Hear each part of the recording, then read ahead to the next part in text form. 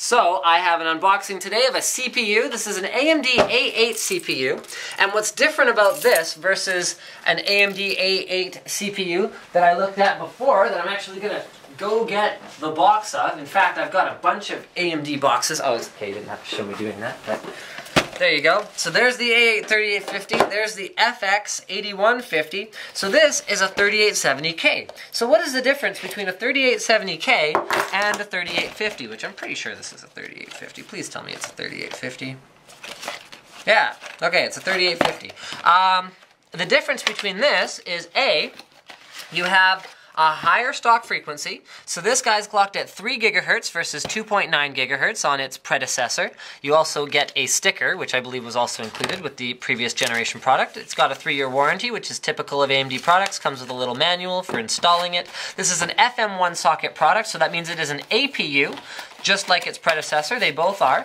But the key difference, there's your included heatsink. The key difference is this right here, the K in the part number. So the K in the part number means that in addition to 3 GHz quad-core processors, that is CPUs, so to speak, 4 megs of total cache, I hope this is a 6550D. I believe it's a 6550D, I'll be back.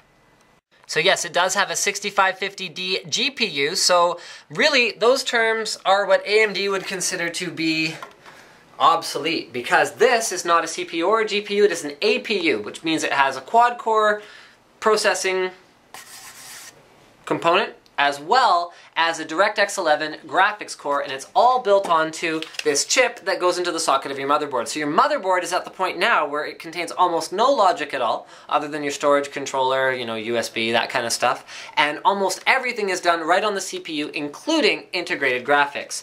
So right, in addition to all that, you get K, which means it is unlocked. This is unlocked just like an FX class part, just like an Intel K class part. That means you can overclock more easily than you could with the 3850. So in terms of your sheer speed, you know, just out of the box, these are going to be very, very similar. However, once you start overclocking, this starts to make sense. Now, how does it compare to the competition?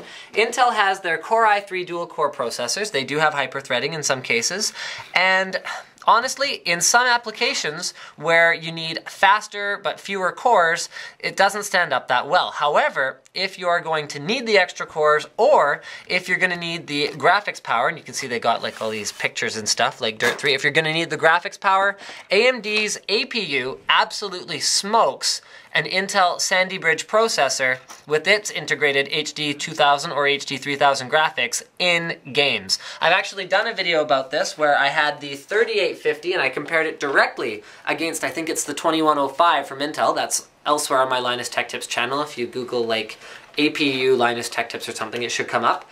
And so you can see how drastic the difference is between these guys and the Intel competition. So basically what this is an unlocked, a little bit faster, easier to overclock, perfect APU for gamers on a budget.